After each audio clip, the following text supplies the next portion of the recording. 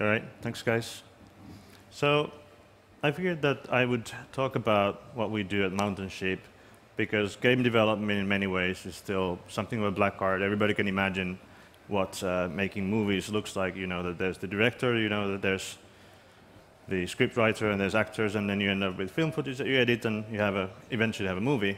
But it's much harder to understand and imagine what process of game development is. But I'm approaching this from the point of view that I hope to inspire and encourage others to do some of the same kind of exploration we do. So Mountain Sheep was started in 2006 with these two brothers, these strange hill brothers, because they are from Outokumpu, Kimmo and Timo Vihola.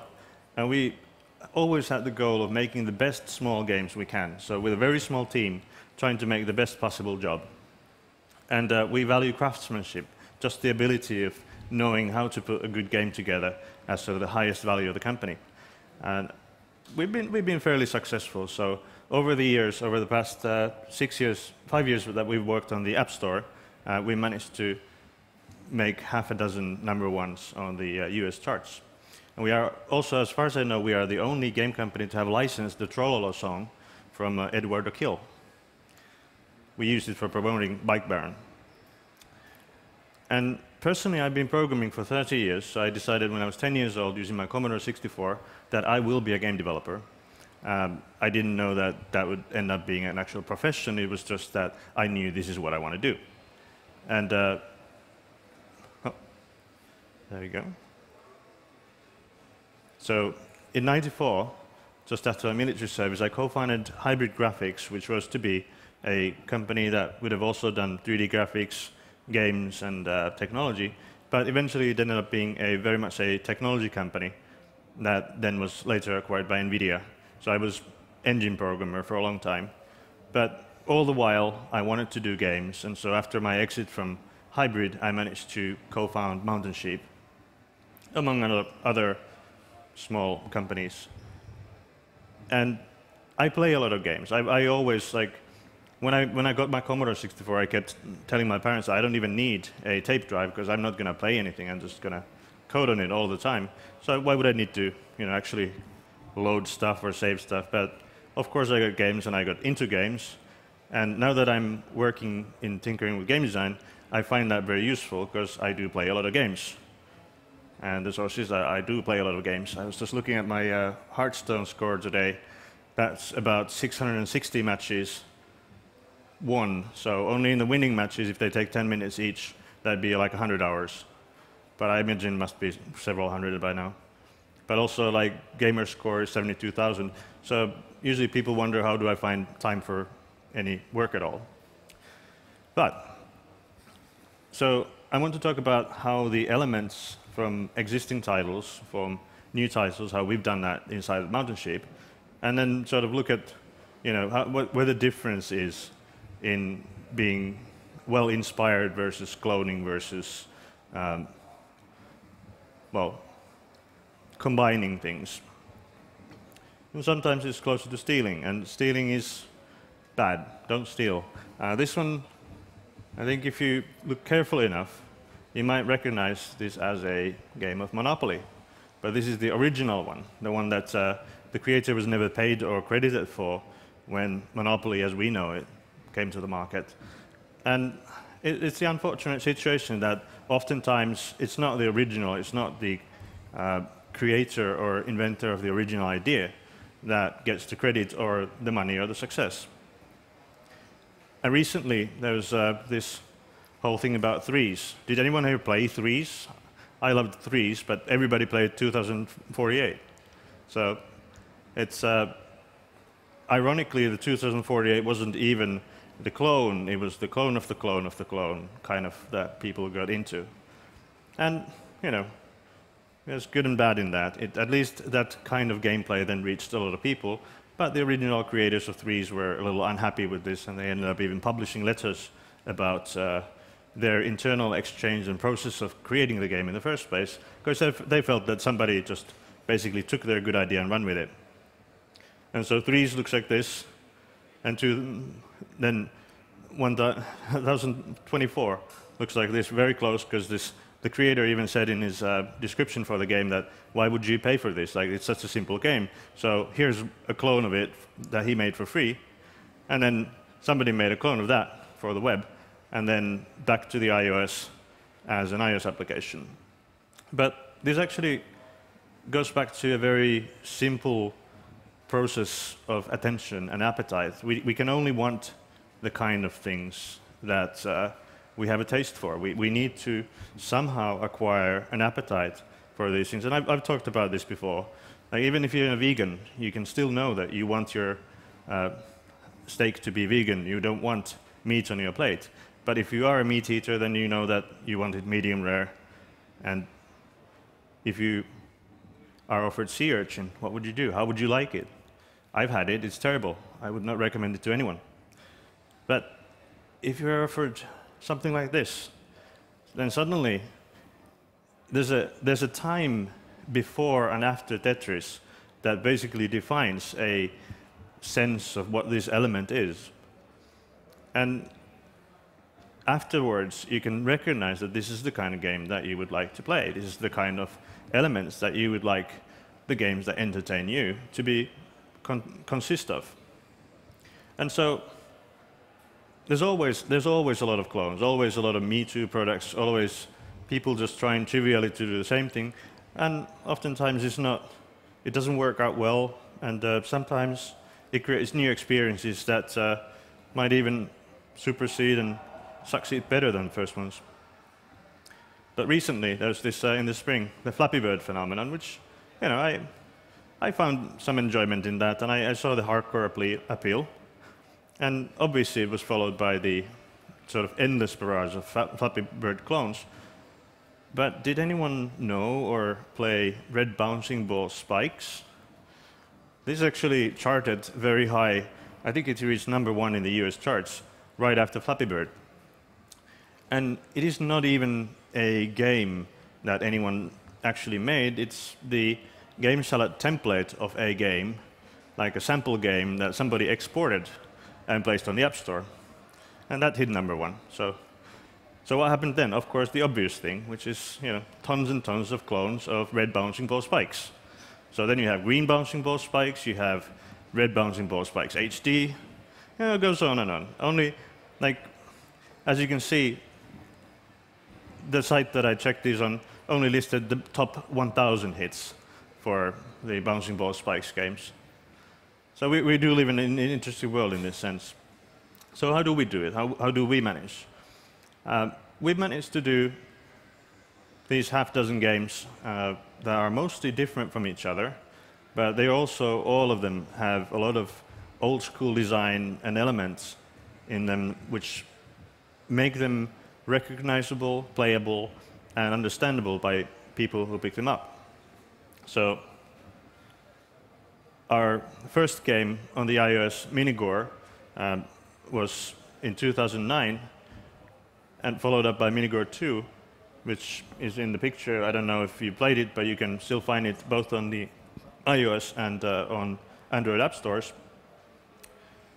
But Minigore actually just turned 5 years old, so earlier this week.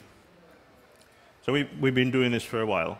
And Minigore came actually from Robotron. We were inspired by Robotron and Asteroid, and obviously the later iterations of Asteroid-type gameplay, such as Super Stardust, of which we were huge fans of. But also, even like in Finland, there were many survival shooters that had been created, like the Crimson Land series. And it really was about surviving against an endless wave of enemies. And the first versions of Minigore were just spheres on the screen shooting at other spheres. And we found that this was actually the minimum gameplay that we could have fun with. And we also saw that there was not really a good dual-stick shooter on the iOS market at the time. And we saw that, you know, we'll give it a shot. We sold about 150,000 units in the first couple of weeks, and eventually went on to sell more than 1 million units.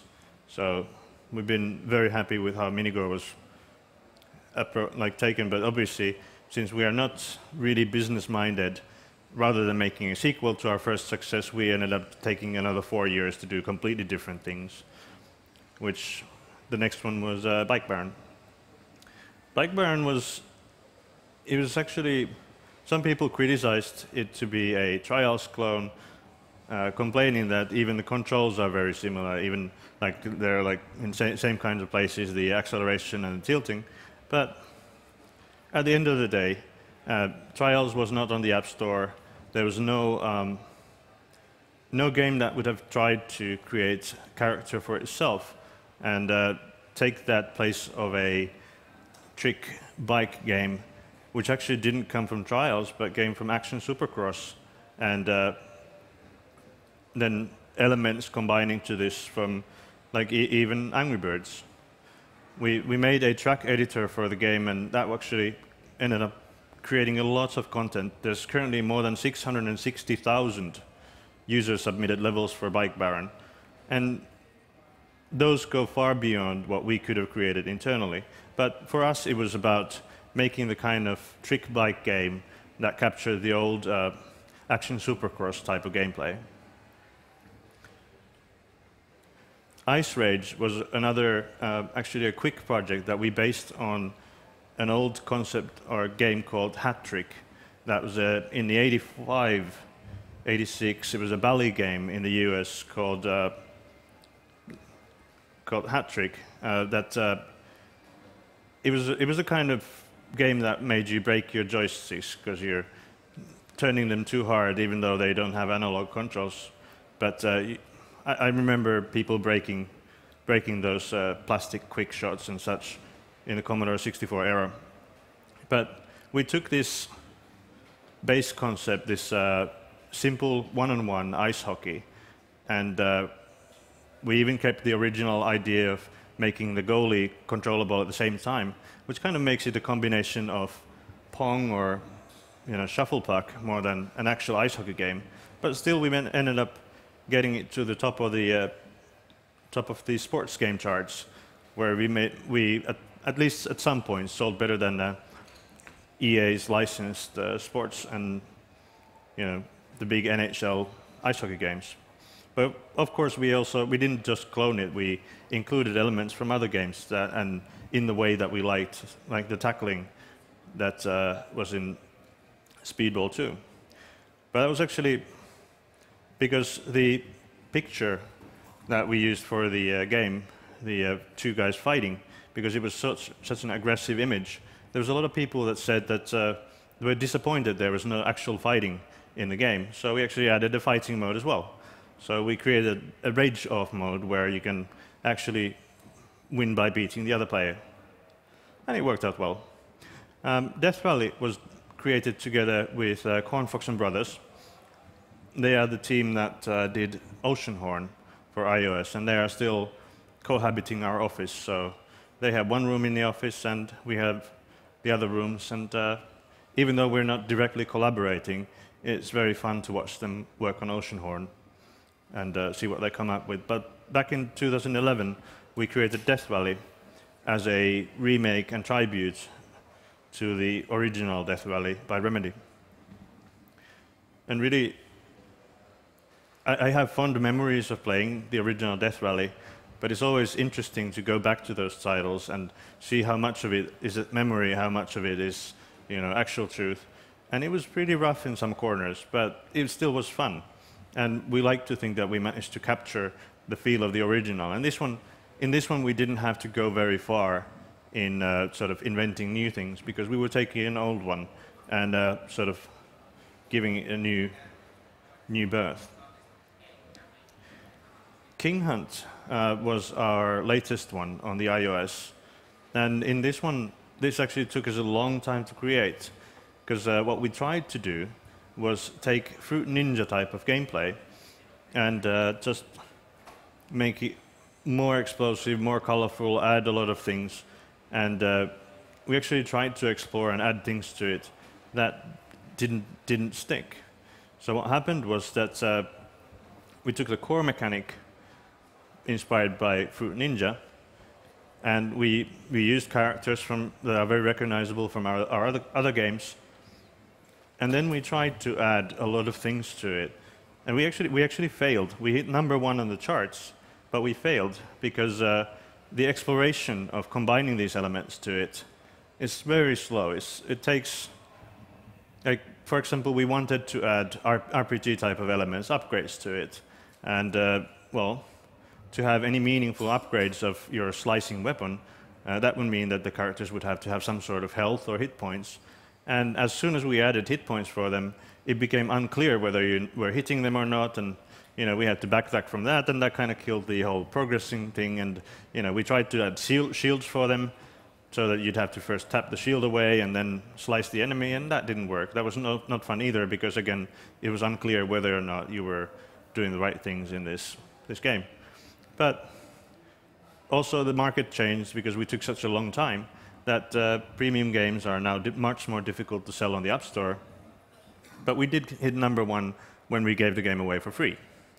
So at least in a world where a lot of people are paying to get downloads, we managed to give away 2.2 million copies of the game in 1 week. And that was, it's nice. At least it entertained a lot of people. And there were a lot of people saying that it is like, like Fruit Ninja but better. There was some of the reviews. But Heartland, this is our new game, and it's quite hard to justify why a mobile developer decides to go PC. This is just a time-lapse captured from the current build of the game. I will try and run a demo quickly, but my laptop is it's not really designed for this game, so we'll see whether it runs or not. But at least, I'll give it a shot. But Heartland is a combination of a lot of things. It's an open, emergent world exploration game, which has a world like Minecraft, with Diablo-style looting and enemies and rogue-style generated environment, but also a game where you are building your own story as you go on your adventures and are basically creating a legacy as you interact with the characters. And the design process and the vision was actually our artist Timo. He likes to do these 2D, inspiring 2D pixel art things, and he's done sort of storyboards, because we don't actually write game design documents. We think that we're a slightly strange game company in that, but we don't write documents, and we don't have such a formal schedule or budget or even producers in the company. So we just kind of go with the flow. And so with Heartland, there were these 2D pixel art images, and this is sort of what explains of what kind of things happen in the world and how you end up interacting with creatures, doing missions for them, and eventually discovering how you live in this. So it becomes something between a role-playing game, a survival game, and a exploration game. And yeah, they even when people ask that whether you can ride creatures or not, then yes, you'll even be riding foxes and whatnot in the game. At least that is our current vision, and it is this vision that we are now marketing to people as sort of early access game. But going back to, before we go back to Heartland, going to just, games and doing original games to begin with, that it's okay to share features between games. I've seen a lot of people who want to, like students or new game developers who want to do their original new things, and they go a little bit too far into trying to make everything novel, because at the end of the day, you still have to have that taste for the things that it consists of, because Appetite will only work if you have some fantasy of what this game can offer you beyond the sort of usual expected default experience. And so if it looks like completely different, completely strange, it will actually not attract any players at all. So it's a good idea to play games, and this is how I justify it for myself anyway, that by playing a lot of games, you can identify the elements that make the game good. And it is all about how it feels to you, how you enjoy it, rather than it's got this feature or that feature. And when you do this, then this is an open plea. If you copy things, if you attribute to things, please let people know. They will recognize anyway. We said openly with Ice Rage that this idea is based on this '84 ice hockey game. But even still, like when we show it to people, they go like, "Oh, I recognize this. Like I used to play a game like that. Is this like the same?" And yes, of course. It's never a very good business plan to steal other people's content. But let's see, we have a bit of time. Yes. So before going to the Heartland demo, I want to just go through a few designs of games that I've enjoyed very much, and just pointing out things that I see as elements that these inspire me. These are the things that I would take into my toolbox as I'm designing or creating new games. This is one thing that I realized recently, that storytelling might have actually gone over this strange hill of never being, at least in some way, never being as wild as it used to be in the days of the 8-bit and 16-bit RPGs. Because we now need such huge production values for everything that it's really inconvenient to start telling a story about, end of the world or, parallel universes or time travel, whatever. Like, as soon as you go into this, the current production costs either limit the environment to being very small so that you can have specific content, or you end up with like time travel only changing a couple of textures in the world. But back in the day when graphics and technology were simpler, it was just acceptable, it was fine. You could make a game that said that, okay, this is the end of the world, and you just describe it in a few lines, and that would be fine, and you could escalate the story that way. There's a couple of abstract games that now do this. For example, Dark Souls has been enjoyed by a lot of people because the lore is actually in the text that describes the world as you go and play it, but rather in a sort of ambient way, and it doesn't involve a story in itself. There's some of the one of the games I spent so much time with was Alpha Centauri. Obviously, Sid Meier is now revisiting this with the new science fiction civilization game. But Alpha Centauri was interesting because it allowed you to define even political systems yourself and combine elements to forge your units. And it was like this huge, complex sandbox of units and strategies. And I always enjoyed that. I found that by nerve stapling all dissidents and forcing a unified, recycling, centrally controlled police state, you could take over the world. That was very nice. It was a very educational game that way. Emergent gameplay, NetHack and the like, which just adds a lot of interacting elements and complex interaction. They've always been inspiring to me because I can always understand the individual elements, and I can see how the elements combine to create something greater. And this is something that we're aiming for in Heartland, that even though we create simple characters with simple rules, their interaction with the rules and with the environment ends up creating an experience that is greater than we could have ever architected ourselves.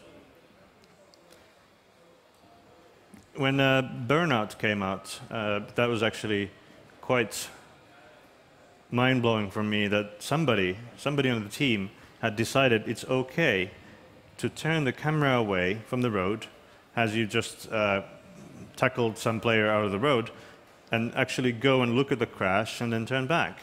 And that's crazy. Like, how can anybody suggest that you can just go and look away from the road during your driving and racing, and they made it work.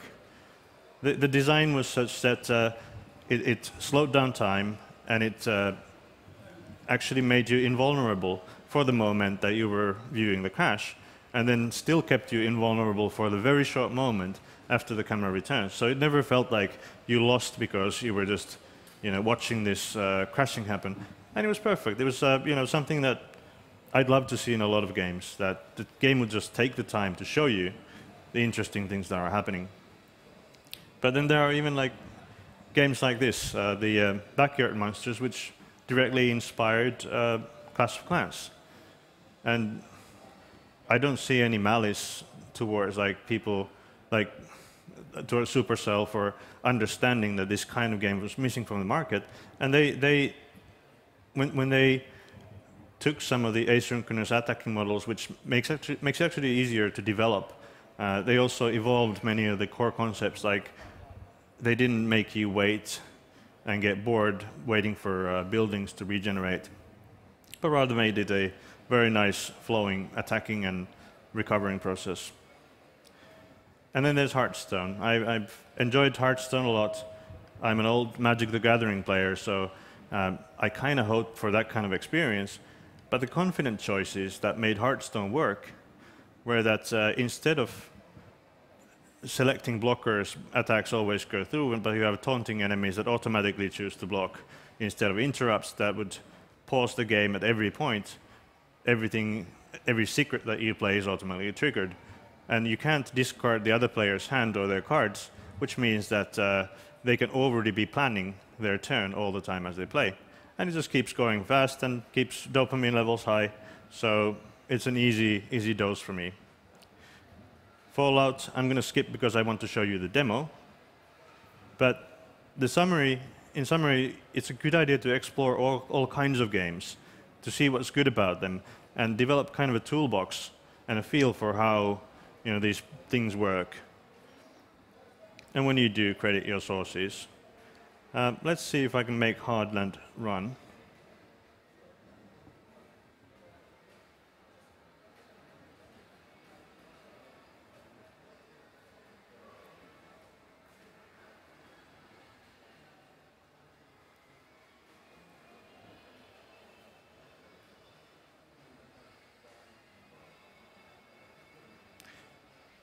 Yeah, bear with my laptop, it's fairly slow.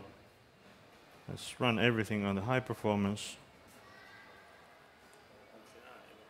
AI. No, it's okay.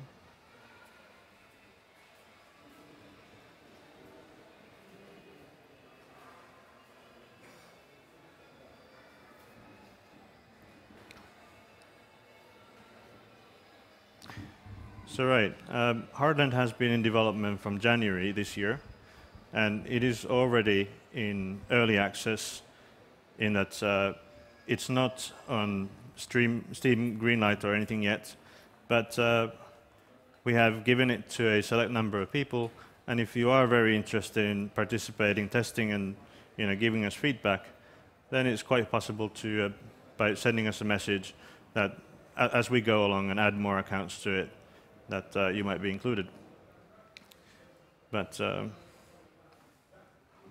it's the first directly to PC game that we've done, so we have both an interesting learning curve, but also high hopes, as it's harder to do iOS games that are on the premium market anymore. Should launch up just in a moment.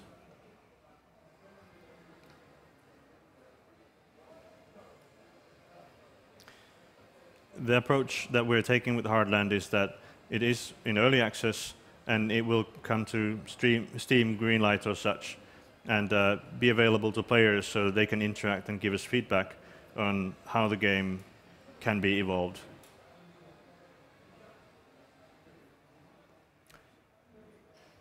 It is loading.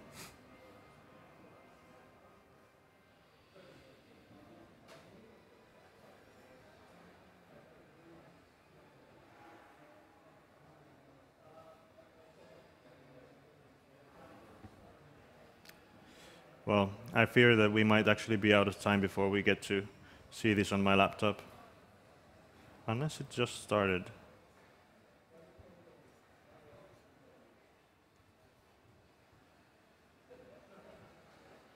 Well, for people at the event, I'm happy to show after the seminar. If somebody's interested, I can show the game live and running. but now I guess you'll have to do with both the pictures and the video that we've shown on the shown in Facebook. And if you go to Facebook and find Minigore, then the Minigore group is where we have been posting videos and pictures of Heartland. And so, in terms of Heartland, all the important questions is coming out when it's done, but it's already playable. You can send us money, it's always nice. And yes, I'm single. If there's questions, you can always contact us. We're really bad about answering emails, we're sorry about that. But you can add me both on Skype or Battle.net, although I think that the Battle.net hashtag number is wrong, it's 2402. So careful when you do that.